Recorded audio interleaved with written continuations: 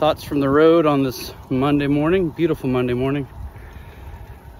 I pray before every ride.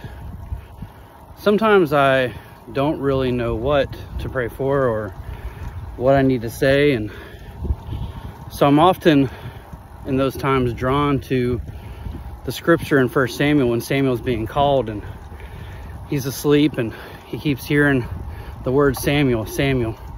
He goes up and goes and finds Elijah and says, I'm here. Happens a bunch of times. Elijah keeps saying, it's not me. He said, next time. It was about 3 or 4 times. So the next time you lay down and you hear it, you say, speak, Lord, your servant is listening. So often when I don't really know what to pray for, when I'm about to start these rides, I usually just say, speak, Lord, your servant is listening. Because prayer is a lot more than just my words or your words. I like to tell people it's about 80% listening.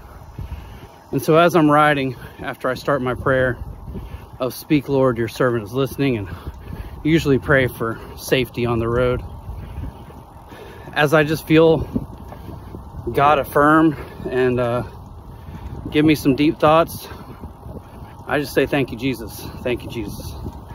The whole ride, mile after mile, pedal after pedal. And that really becomes a serious, deep prayer.